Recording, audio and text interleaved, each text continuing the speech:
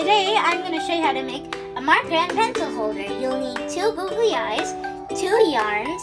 They can be different colors, but you also need scissors and a glue gun. And a Pringle box that's empty. Now I'm going to wrap the box with the yarn. Also, you have to tie the beginning with the knot. Now I have to fill the whole box with the yarn up till here. Now it's done. You can add googly eyes, you can hot glue them, and you can add any rubber band you want.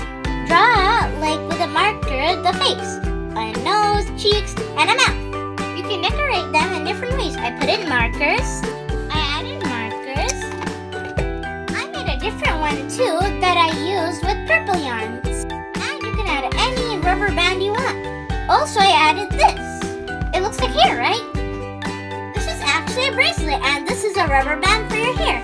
I added markers. You can add anything you want, like pencils, anything, crayons, and like that. I added this marker inside and others. Also, you can add. I hope you like this video. See you next time. Bye!